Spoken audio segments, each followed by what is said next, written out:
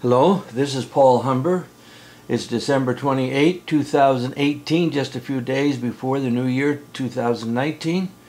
And this is about Thomas Hobbes, and who is a Christian, who also professed conditional immortality. Now, he's a 17th century philosopher, and one of his masterworks was a book called Leviathan. And in that book, I want you to see that he is identifying with Christianity. I'm quoting from his book. Some people think maybe he was some kind of an atheist. Well, these words are not words of an atheist. Here's the quotation. Quote, "But though our Savior," notice the word our, "but though our Savior was a man, whom we," notice the word we, "also believed to be God, immortal, and the Son of God, yet this is no idolatry, because we build not that belief upon our own fancy or judgment, but upon the Word of God revealed in His Scriptures." Now, these words that I just read are words of faith, and they display core Christian beliefs. In other words, the deity of Christ.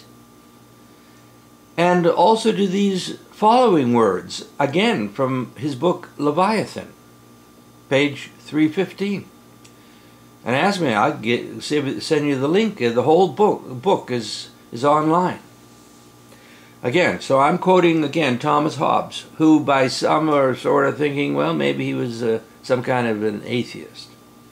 These are not words of an atheist. Quote, quoting Hobbes, "The comparison between that eternal life which Adam lost and our Savior, by his victory over death, has recovered, holdeth also in this, that as Adam lost eternal life by his sin, and yet lived after it for a time, so the faithful Christian has recovered eternal life by Christ's passion, though he die a natural death and remain dead for a time."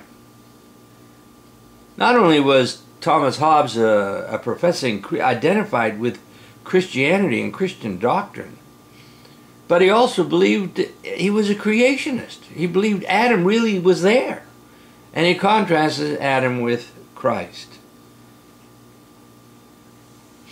So this brother in Christ also held immortality to be for believers only. Now this is the second part of that line up there where it says Thomas Hobbes professed conditional immortality. What is conditional immortality? Well, it is not unconditional immortality that Plato promoted. He said that man's soul is immortal. He was wrong. And plus, Christians shouldn't be getting their instruction from Plato. So, this is what he wrote. Quote, second line there. "That the soul of man is in its own nature eternal, and a living creature independent on the body, or that any mere man is immortal otherwise than by the resurrection on the last day, except Enoch and Elijah, is a doctrine not apparent in Scripture." Thomas Hobbes was a Bible believer. He believed Jesus was God. And he's talking about immortality here, and he's disagreeing with Plato and affirming the teaching of the Scriptures.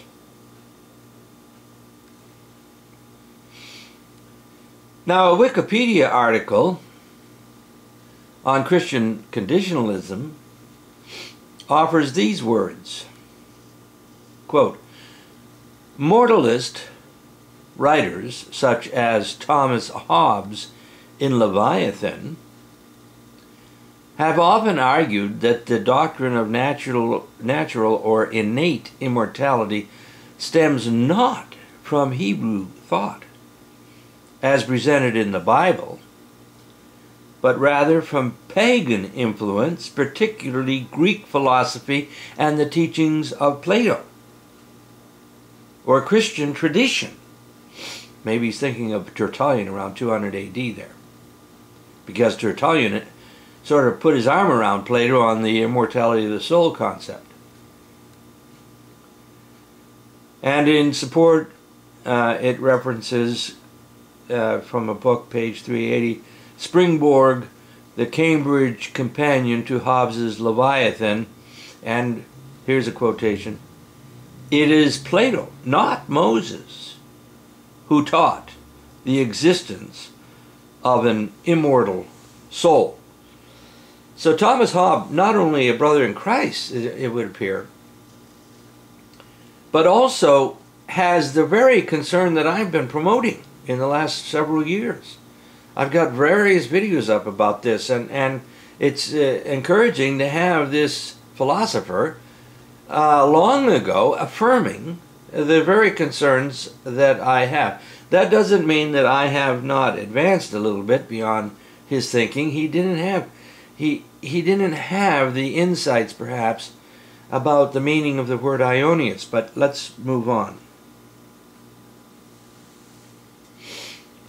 More than 100 pages later, in that book, Leviathan, Hobbes wrote, quote, "Another general error is from the misinterpretation of the word eternal." That's that word Ionius in the Greek, or olam in the Hebrew. That's the concern. So he even identified a bit of a problem here. He didn't spell it out, as I have done in 2 books and all, but nevertheless he's right on. It's from misinterpretation of the words eternal life. And of course he's referring presumably to the original language. The Bible was not written in English. So the word eternal or everlasting is only a translation of the 2 key words. In Greek, again, it's Ionius. In Hebrew, it's olam. And the second death. For though we read plainly in Holy Scripture that God created Adam in an estate of living forever, which was conditional, so there's that conditional immortality coming in explicitly from Hobbes. That is to say, if he disobeyed not his commandment, which was not essential to human nature, but, and we go to the next slide, consequent to the virtue of the tree of life. In other words, Adam had access to the tree of life, but then he was cast out. So he no longer is going to be able to eat of the tree of life and live presumably eternally.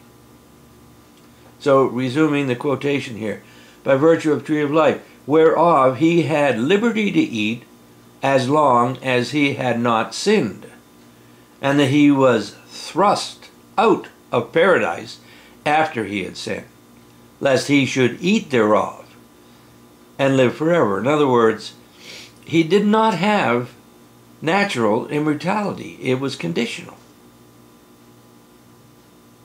And that Christ's passion is a discharge of sin to all that believe in him. In other words, the loss of immortality, Jesus' passion is a discharge for those who believe in him. In other words, they return to life, eternal life. And by consequence, a restitution of eternal life to all the faithful, and to them only. Notice, not everyone has immortality, according to Hobbes. Only those that are faithful in Christ. So Plato was wrong. Unbelievers don't have the immortal soul. That's my insertion here, but it's right in harmony with what Hobbes is saying. Continuing the quotation, Yet the doctrine is now, and has been a long time, far otherwise, namely, that every man hath eternity of life by nature, inasmuch as his soul, and I say, I insert supposedly, and that's what really Hobbes is saying, inasmuch as his soul is immortal. In other words, he's clashing the scriptural teaching with Plato. And he's dealing with that word, it often translated eternal or everlasting.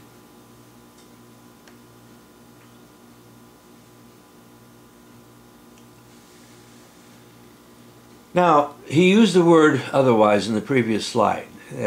He was referring to the prevalent then and even now among evangelical Christians and Reformed Christians and so on. It's prevalent even now. But he was referring to the prevalent then and even now view. But it seems he assumed that everlasting is a good rendering for the Greek, aionios. But it is not. The Greek word means lasting and is durationally indeterminate. In other words, it can refer to temporal things or eternal things. It's not fixed. And that's why we should use the word lasting, because that also is not fixed in duration. It can refer to eternal things as well as temporal. So let us translate with equivalency. Choose an English word that parallels the Greek word aionios or the Hebrew word olam. And lasting is that word. Notice the lasting Bible to the right. The English translation, thus, should be equivalent to the Greek, but it is not. Forever is not durationally flexible. But both aionios, Greek, and lasting, English, are. Both can accommodate durational variance, sometimes temporal and sometimes eternal. Same with olam in the Hebrew, and there are 439 uses of olam in the Old Testament. So this is a significant issue. This is just not one or two verses. Olam is associated, for example, with the duration of Jonah in the whale or fish's belly. Well, we already all know that he was there for 3 days and 3 nights. That's not infinity. He was not in the aquatic animal's belly forever or everlasting. It's absurd. And similarly, the word is used, olam, is used of the Aaronic priesthood. Well, that's not everlasting. Circumcision, that's not everlasting. And hell, that's not everlasting. Hell, there is punishment. But it is not everlasting. Why? Because Jesus taught otherwise. He taught otherwise in Luke 12, where he talked about few and many stripes. He never said infinitely many stripes. And secondly, he also in Matthew 10:28 said that don't fear to those that can destroy the body, but the one who can destroy both body and soul in hell.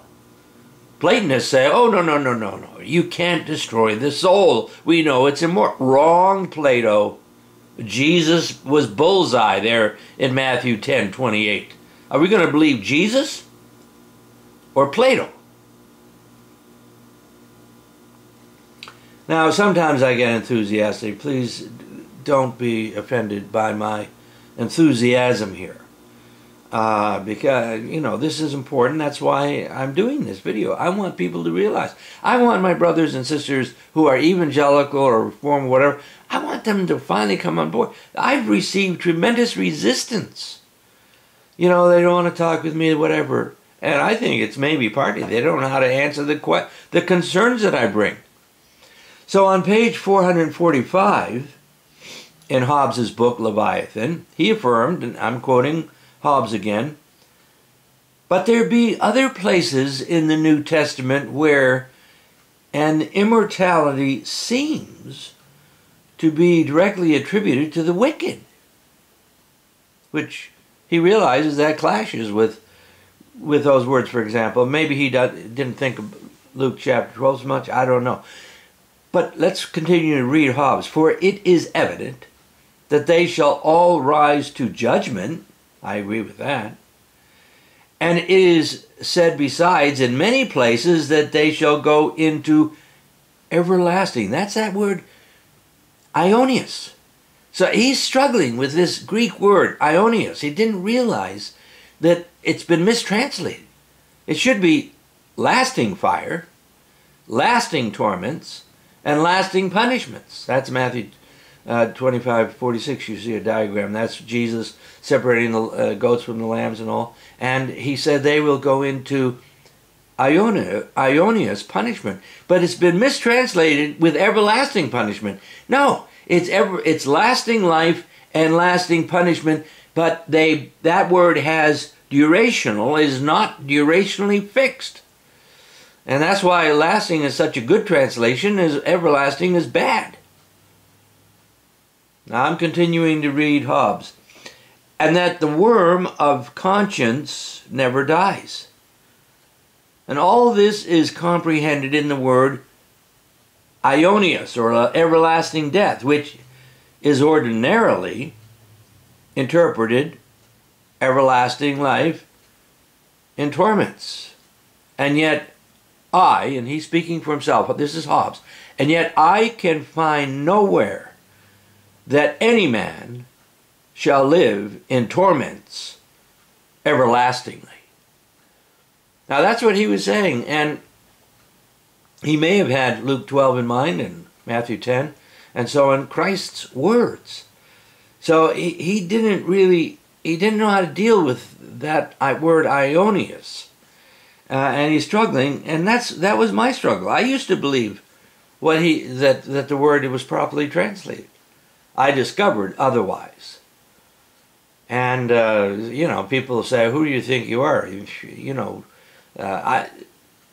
Presuming to think you could correct the translation everlasting. Well, I just think that I'm a believer, and I want to obey Christ, and I want to believe him.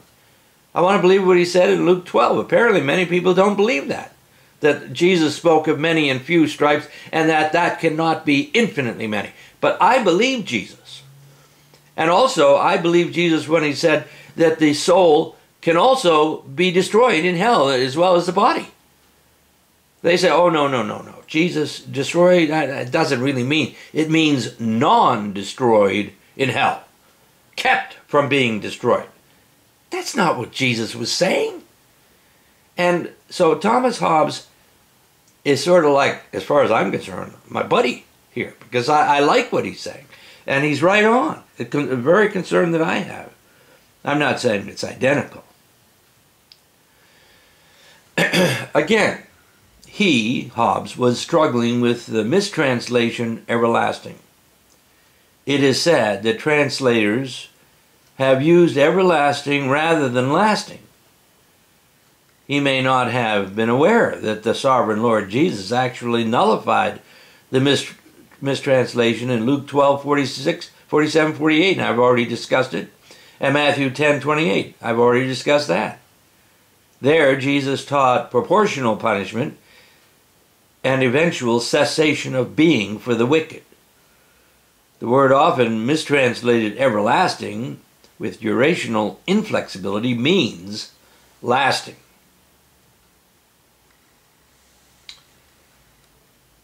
Now, if this is new for you, there are two books that I have put together. And that doesn't mean that everybody's been happy with them. But many people have been encouraged by them. The one is called Terminal Hell, Eternal Paradise. In other words, God's people get immortality, but not those going to hell. On the basis of Jesus' words, many and few. It doesn't say infinitely many. Jonathan Edwards says infinitely many, but Jonathan Edwards, even though I regard him as a brother in Christ, he wrote some unworthy things about hell. That one sin, he wrote, one sin is worthy of infinite punishment. The Bible nowhere says that. So why should he assume that he knows? He doesn't. He didn't. He was wrong. I'm not saying he was wrong in everything. But he was wrong on that point. And that probably sounds arrogant for me to say that. And the other book is Leviathan the Long, but I'm dealing with every issue of Olam in the Old Testament, which is often mistranslated forever or everlasting or whatever, or eternal. It's not. That's not what it means. And I've already said that there are some things that, it can have a temporal or an eternal. When it applies to God, it's appropriate, it's okay. Often the word, however, is doubled up when they really mean something much longer than a temporal lasting. Or there's a way of adding a Hebrew word, ed, to the olam word, and that also conveys the idea of everlasting. It would be much more appropriate in those contexts. And there are a very good number of places like that. But most often, the word is used by itself. And when it's used by itself, it definitely shouldn't be mistranslated eternal or everlasting. So if you want much more, you're welcome to get one or both of those books, where you can learn about other famous people who were conditionalists. In other words, like Thomas Hobbes and I are conditionalists. Immortality only applies to the believers in Christ, not to unbelievers in hell. And who are some of these? Well, Clement of Rome, Ignatius of Antioch, Justin Martyr, Irenaeus of Lyon, which is in France, defender of the faith Athanasius, one of the greatest warriors for Christ in the early church, affirming the deity of Jesus Christ. Athanasius was a conditionalist. Martin Luther, William Tyndale. You mean William Tyndale that was behind the English draft? Yes. He was a conditionalist. William Gladstone, Richard Weymouth, Harriet Beecher Stowe, C.S. Lewis, Clark Pinnock, F.F. Bruce, John Stott, Philip Hughes, and many more. So I encourage you to get that book, or maybe both of those books. And it's not because I won't try to make money. I'm not making money on those books. I want the truth to get out. This is the last slide. Where do we go from here? If you are troubled and you say, Paul must be a heretic, feel free to write to me at paulhumber@verizon.net. I give you my email. You say, I disagree with you, but I don't talk with heretics. Well, I'm not a heretic. I love Jesus. I'm trusting Jesus to be my Savior. He conquered death. He's God in human flesh. He's the God-man. He's the sovereign of the universe. He created everything.